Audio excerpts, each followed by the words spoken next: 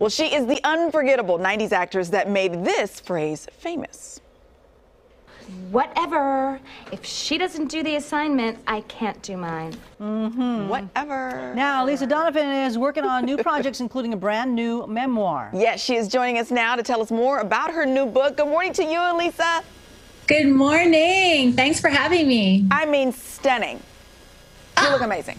I'll come on your show anytime. There you go. There you go. We're a little bit crazy out here. It is Tangent Tuesday here. It's true. But you were in Clueless, Sabrina the Teenage Witch, Beverly Hills 90210, all that, and now some other things in your real life have happened to you to lead you to this point. Can you share with us? So this book is about a period of time where my dad was diagnosed with cancer. The relationship I was in ended with the person I thought I was going to marry, and my TV show was canceled.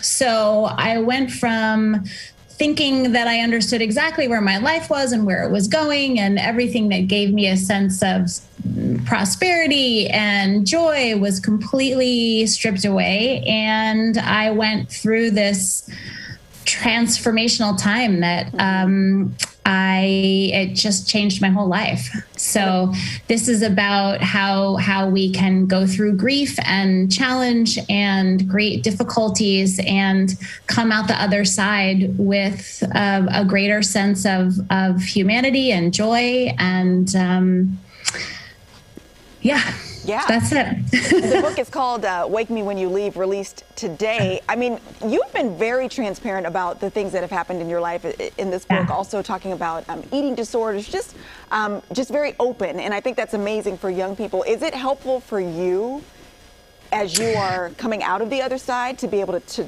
get it all out?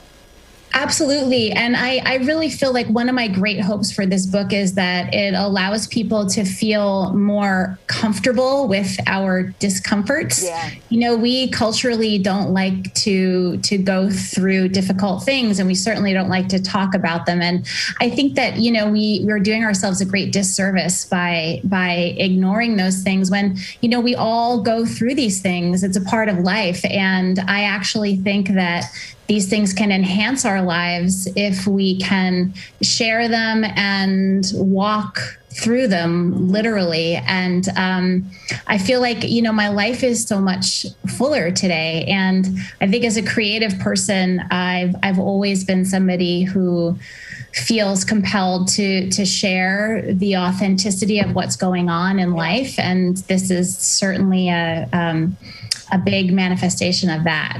If a young person is watching right now, it's not one thing you could tell them just to make their day right now. I would say no matter what, don't ever compromise who you are.